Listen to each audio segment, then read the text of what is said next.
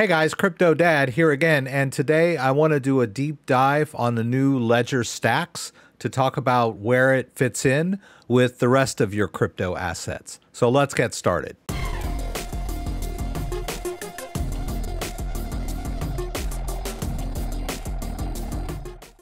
All right, so Ledger recently announced their new Ledger Stax cryptocurrency hardware wallet and a bit more. And I wanted to just talk to you about what exactly it is and where it fits in the Ledger product line and where it might fit into your crypto use case. So first of all, this is the landing page for Ledger Stax. I'll put a link to this down in the description if you're interested in ordering one.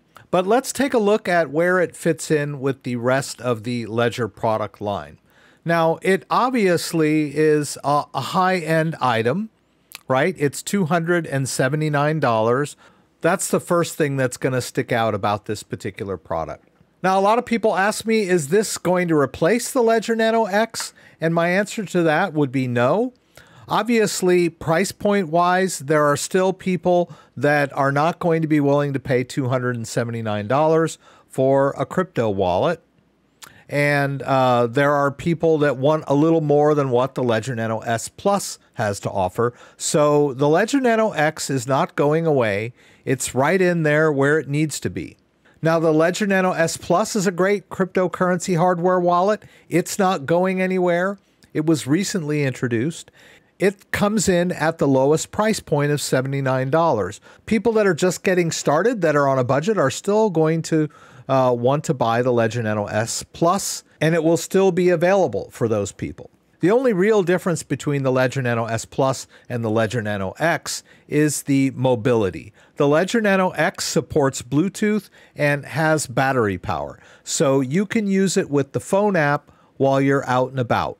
The Ledger Nano S Plus is identical as far as screen size and very comparable as far as app storage, because it stores almost as many apps as the Ledger Nano X, but it needs to be connected to a computer.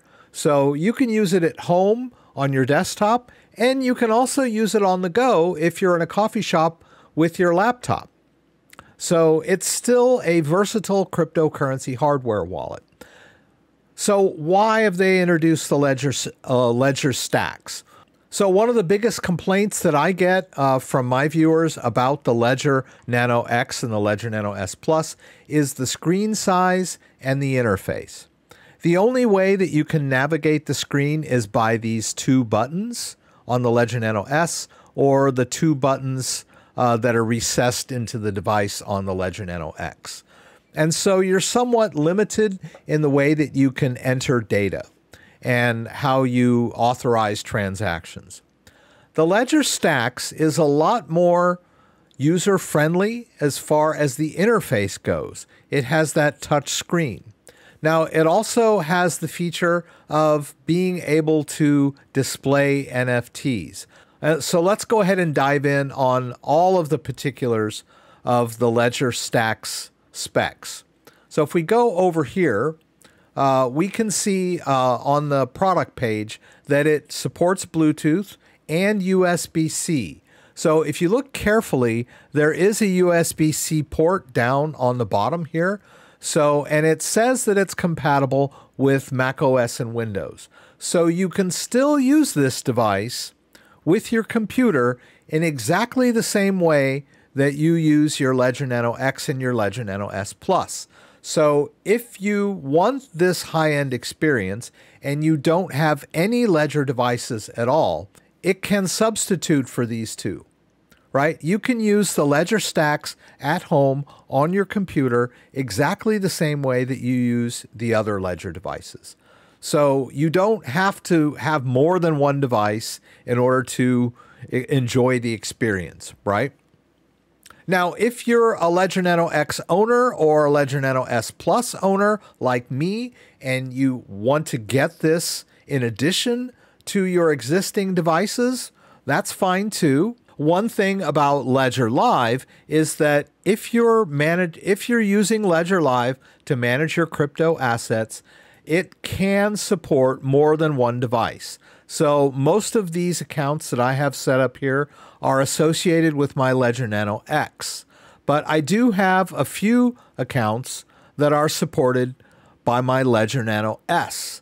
If I were to get a Stax and then use it as a standalone brand new device and set up new wallets on it, I could also manage those wallets here in Ledger Live. I just have to remember to have the right device plugged in when I'm managing the assets associated with that device. Also, if you want to migrate all of your assets into the Ledger Stax using your 24-word recovery phrase, you can do that as well. So for example, all of these accounts that I'm using with my Ledger Nano X, if I were to set up my Stax device and restore it using the 24-word recovery phrase of my Ledger Nano X, then the Stax would just be another device that I can use to manage my assets within Ledger Live.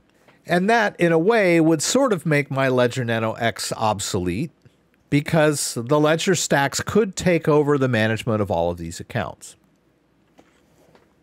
That's something to think about. But the Ledger Stax has that additional ease of use and also that portability, right? So that I could carry it around, and it also has the NFT support. So let's look a little bit into the full specs. If you scroll down to the bottom of the pre-order page, you can see all of these detailed specifications. Notice that it only comes in one color, that it has secure chip elements, which are not exactly the same as the Ledger Nano X, so maybe a little more advanced. Power and battery, it talks about how long it can go on a full charge. Its size, it's about the size of a couple of credit cards stacked together. So if you take a few of your credit cards and stack them together, it's about the same size, right?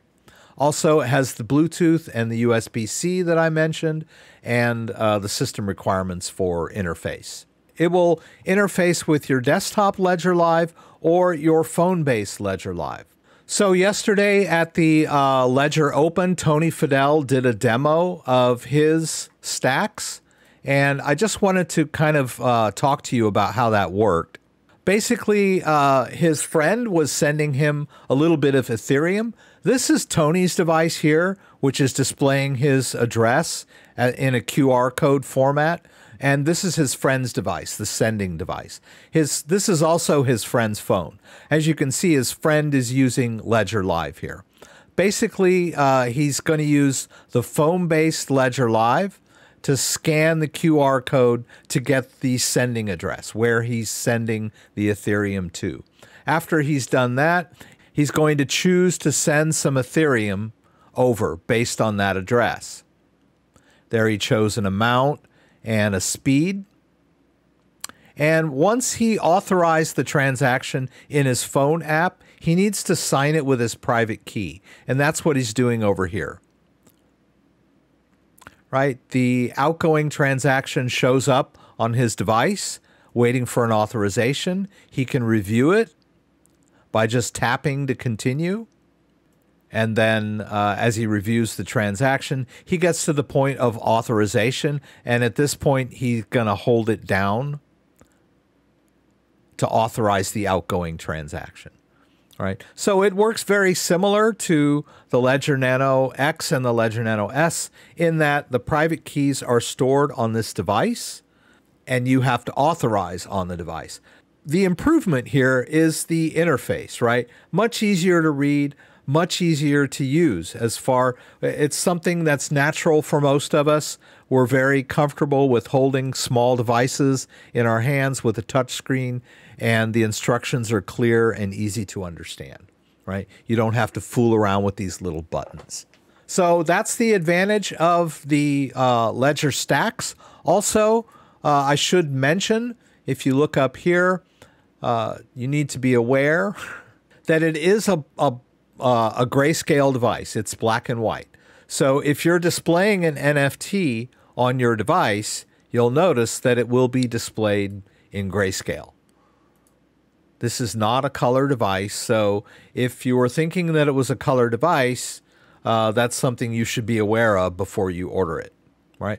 But it is able to display NFTs, which is a lot more than a Ledger Nano X will do.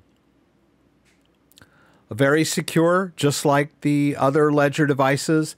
Your private key never leaves the device, even though you're using Bluetooth. Using the Bluetooth does not make it any less secure because the private key is never getting sent across the Bluetooth interface, right? Just like when you're authorizing transactions with the USB cable, the private key is never traveling across the cable. It is only the cryptographic request, and then the private key signs it, and then the cryptographic authorization goes back out. These are files. It's never the private key. The device is just as secure as the other Ledger devices, if not more so, based on its updated security protocols. Also, they're magnetically stackable. So if you have more than one, they will stack together. I don't know that they interface more than that. Probably not. They probably just snap together so that you can carry them as a bundle if you have more than one. But that's the rundown. As you can see, it sort of falls in at the high end of the Ledger devices. I've been kind of waiting. A lot of people have been waiting for an upgraded or more high-end version of the Ledger Nano X, and it's here. And of course, we're going to have to pay the higher price for it.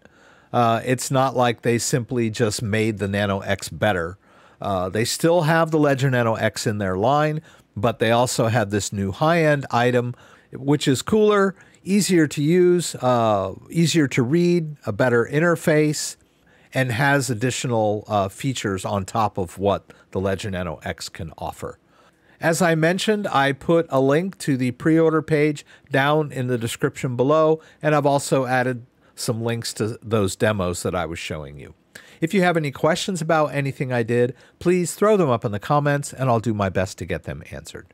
Don't forget, I do a live stream every Saturday night, 6 p.m. Eastern Standard Time. Please join me for the live stream from Michigan, where you can throw out questions, and I'll do my best to get them answered. Hope to see you there.